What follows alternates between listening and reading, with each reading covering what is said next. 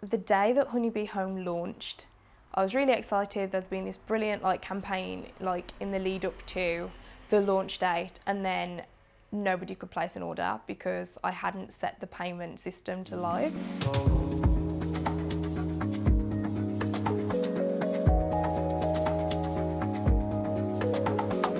I am Melissa Reynolds-Lawrence. I am the owner of Honey Bee Home.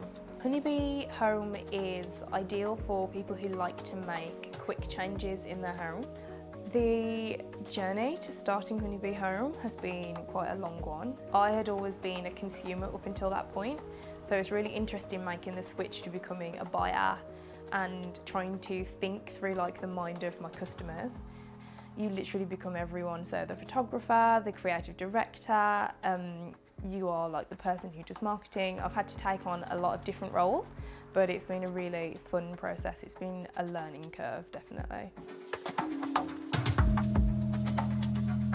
What I have found really useful are things like marketplaces, like Autumn Fair, to go to. I first went to Autumn Fair 2 years ago, and it was a massive eye-opener. It's always great that there's a guest speaker who's there, who's much further along their journey than I am. But then actually getting to meet suppliers face to face, rather than driving all up and down the country to go to showrooms, is another brilliant thing. And then I'm part of a business community now.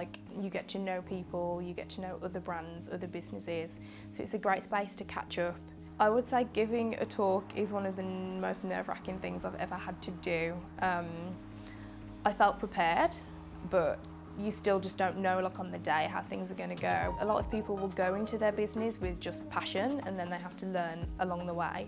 So it was amazing really that I got to input into other businesses, and to be told as well that they found that really helpful was, I would say, a milestone.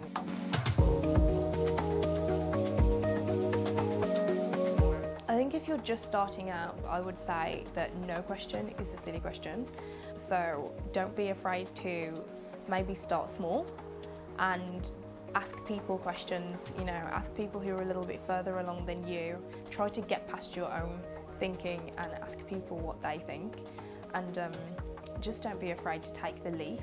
I think seeing people recognise the brand has been really special for me, because it means I've created something that sticks with people. When people say, I saw that and I immediately knew that it was you.